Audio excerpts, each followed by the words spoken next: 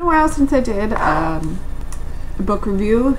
I've been busy because this came in at the library. It was everyone.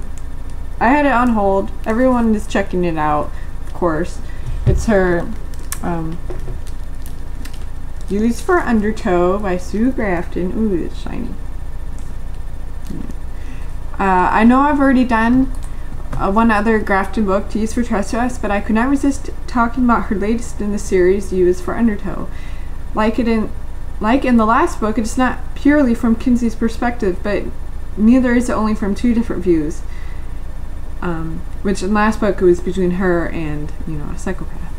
I had marveled about how smoothly she would go from one view to another in To Use for Trespass, but in For You Is for Undertow, she takes it to a whole nother level, This time it has 4, I believe, pretty sure, different character views. On top of that, it flashes back to the past, like 20 years before. While perhaps not the most exciting book in this series, we can't have every book be suspense-filled and action-packed. It is in no way, though, boring, and of course, beautifully written. Besides the main plotline, as with every Grafton book, there is a subplot.